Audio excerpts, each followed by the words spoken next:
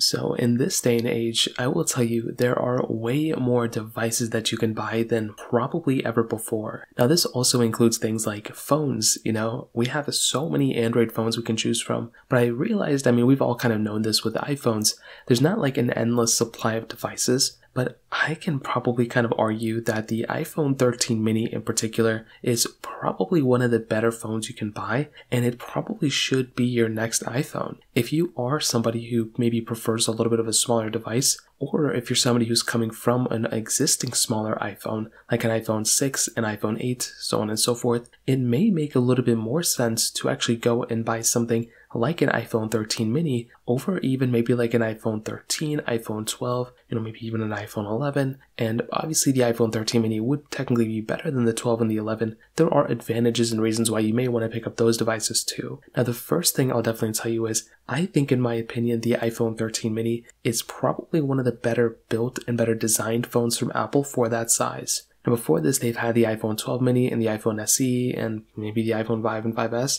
But if we're going down that same trajectory, there's probably not going to be another small iPhone Apple's ever going to make. So if you are somebody who wants to go ahead and get your hands on a small iPhone that's probably going to last for many, many years, well, probably the 13 mini is going to be the way I would recommend going, especially if you like that smaller size. Now what's really good is that really for the most part, all the bells and whistles of the iPhone 14 are kind of there on the iPhone 13 mini. Now of course you're not getting a certain amount of features, but what I do like about the 13 mini is that it kind of has the same chipset as the iPhone 14. So because of that, I don't know if this one is going to last as long as the iPhone 14 per se, but this is still going to be an iPhone that is still going to perform very well. It has, more than enough RAM inside of it to perform at decent levels. And I think at the end of the day, just from the performance segment and even the software and the longevity segment, this is also going to be one of those iPhones that's going to last for a long period of time. If you want to play heavy intensive games, if you want to go ahead and do whatever really you ever want to do with a specific phone like this,